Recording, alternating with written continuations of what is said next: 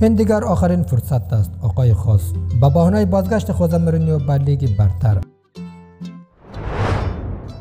تا انتهای این گزارش با ما همراه باشید. برای دریافت ویدیوهای بیشتر سابسکرایب کنید و برای حمایت از ما این ویدیو را لایک کنید. همه چیز برای خوزه مورینیو مثل جنوری 2002 است. او شاید در مهمترین پیچ دوران درخشان مربیگری خود قرار دارد. انتظار برای بازگشت خوزه مورینیو به عرصه مربیگری به پایان رسید و حالا سرمربی خاص پرتغالی باز هم در لندن، اما نه چلسی، و این بار در تاتنهام چشمها را به خود خیره خواهد کرد. چند قبل اشکای تاثیرگذار مورینیو در مصاحبه با دوربین اسکای اسپورتس نشان داد چقدر برای بازگشت به بالاترین سطح فوتبال آتش دارد. فرزند ماهیگیر پرتغالی متولد شهر 80,000 نفری ستوبال بیشک یک از مهمترین نام‌های فوتبال در هزاره جدید هست. حتی اگر متنفران از خوزه مورینیو که کم هم نیستند بخواهند، نمیتوان نام آقای خاص را از فرهنگ لغات فوتبال حذف کرد و حالا او دوباره به لوکیشن دلخواه خود بازگشته است، لیگ برتر. در سالهای اخیر منتقدان خوزه مورینیو دلایل زیادی برای حذف نام وی از فهرست سرمربیان درجه یک در فوتبال جهان ارائه دادند. ناکامی‌های متوالی در چلسی و منچستر یونایتد باعث شده برخلاف یک دهه قبل کمتر تیم بزرگ اروپایی برای عقد قرارداد با خوزه مورینیو وارد عمل شود و متضاد با گذشته او دیگر پرطرفدارترین سرمربی جهانی فوتبال نیست. بعد از طی کردن دوران کارشناسی تربیت بدنی در دانشکده لیسپ و حضور در کلاس‌های مربیگری اندی راکسپرو، آقای خاص با عنوان کمک مربی مترجم در اسپورتینگ لیسبون مشغول به کار شد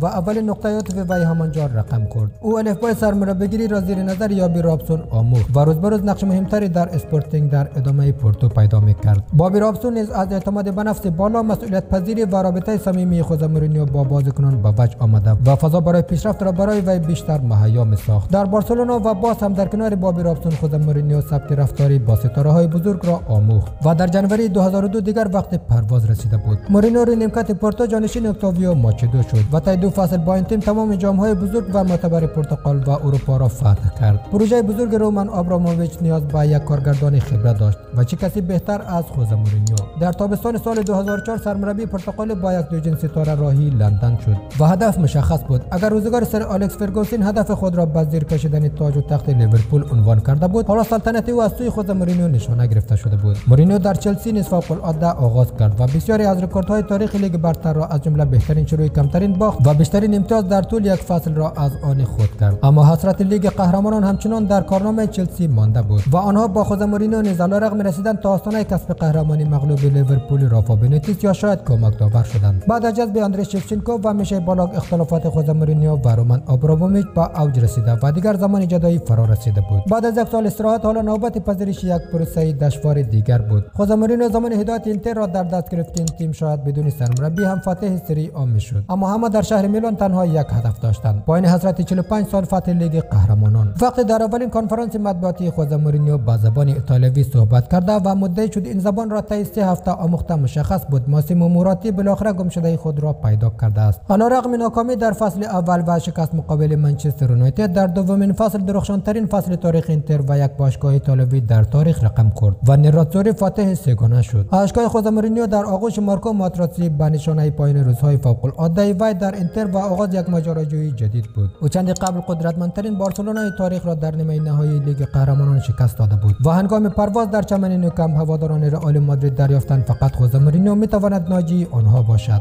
اگر بارسلونا از من متنفر هست، این دیگر مشکل خودشان هست. ترس در فرهنگ لغات من جایی ندارد. با شنیدن این جمله فلورنتینو پرز دیگر مطمئن شده بود مورینیو بهترین گزینه برای هدایت سکانس دوم کهکشانی هاست و جذابترین ال کلاسیکو چند دهه اخیر با حضور مورینیو روی نیمکت رئال مادرید رقم خورد. علیرغم فتح مقتدرانه ترین لالیگای تاریخ، 3 رقمی شدن امتیازات و زدن 121 گل در یک فصل، خوزه مورینیو در رئال مادرید همانند تجارب قبلی خود نتیجه نگرفت. درگیری با ستاره‌های بزرگ و در رأس آنها ایکر کاسیاس تصویر مورینیو در برنابئو را مخدوش ساخت و این بار برخلاف دفعه قبلی کمتر کسی در رئال مادرید از جدای وی ناراحت شد. در دومین مقطع حضور در چلسی خوزه مورینیو ترک عادت نکرد و در اولین فصل فاتح لیگ برتر شد، اما ابتدای فصل دوم با درگیری با پزشک زن چلسی آغاز شد و در ادامه به زعم وی خیانت برخی بازیکنان بزرگ که خوزه مورینیو آنها را مشوی خائن توصیف کرد باعث اخراج وی در دسامبر 2015 از چلسی شد. منچستر یونایتد بعد از سر الکس فرگوسن به دنبال یک ناجی بود و خوزه مورینیو و وزارتان راهی اولترافورد اولترافورد شدند. اما ابتدا چلسی تحت هدایت آنتونیو کونته و سال بعد سوتی پپ گواردیولا به قدر قوی بودند که خوزه مورینیو کسری از افتخارات گذشته خود را در یونایتد تکرار نکرد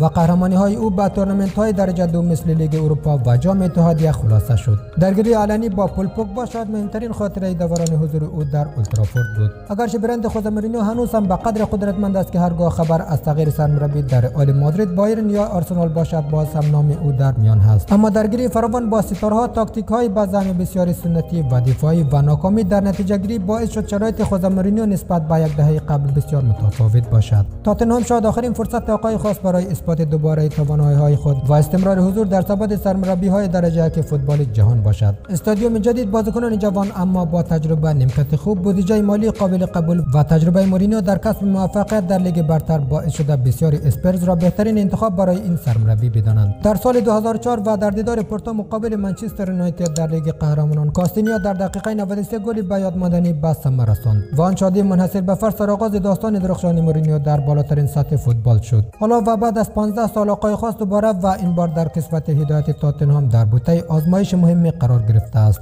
و باید دوباره توانایی‌های خود را بین این همه غول لیگ برتر مانند لیورپول کلوب و سیتی گواردیولا ثابت کند. منبع ورزش 3، نویسنده آریا فاطمی مقدم و همچنان سپاس از شما که تا انتها با ما همراه بودید.